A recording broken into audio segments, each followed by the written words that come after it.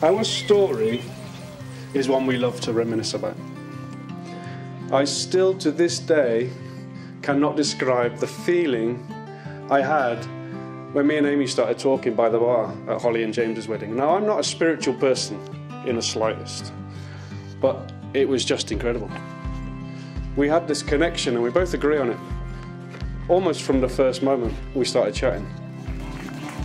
I just knew after a very short amount of time that she was the one for me.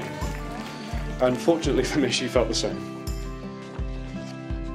The problem was, back then, that I only had a couple of weeks before I returned to Qatar, and it threatened to turn our story into just some sort of short, holiday romance.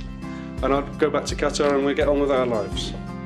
However, thankfully, we crammed a hell of a lot into those 2 weeks, and I'll never forget all the dates we went on and how I just could not stop thinking about her.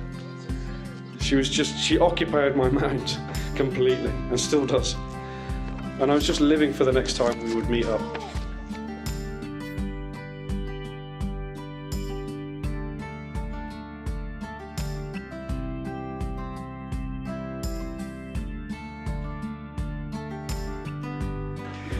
Not only is Aimee the woman of my dreams, she is an awesome mother to Reuben.